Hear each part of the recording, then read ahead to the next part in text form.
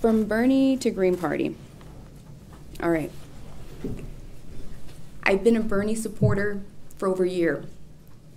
And by the time this position came up, I had already decided there was a problem. I had already seen how the Democratic Party was treating Bernie. I was already seeing and identifying that perhaps it wasn't going to be exclusive to the presidential election. And I'm a credentialed biologist. I'm trained to think analytically about things and rationally and apply solutions.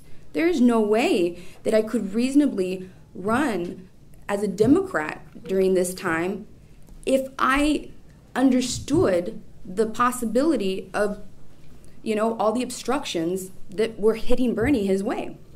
So I stood by him, and I understood.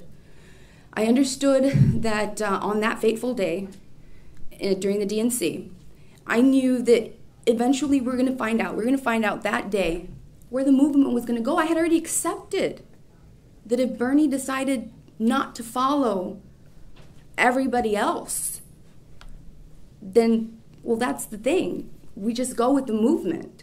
The movement is not a person. I thank Bernie for opening up my eyes. Were it not for Bernie, were it not for his rhetoric, were it not for his efforts, he inspired me to run for office. He told folks all around the nation, if you feel this way, if you want to make change, if you want to create change, then run for office.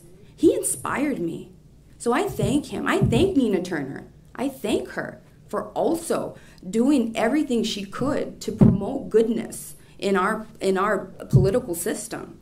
However, Bernie and Nina Turner are not the movement. Jill Stein is not the movement. The people are the movement. The people are the ones that will create change. The people are the ones in charge of these politicians. And if things were ideal, and if they did not use tactile ways to overcome or undermine the will of the voters, then things would be a little bit different.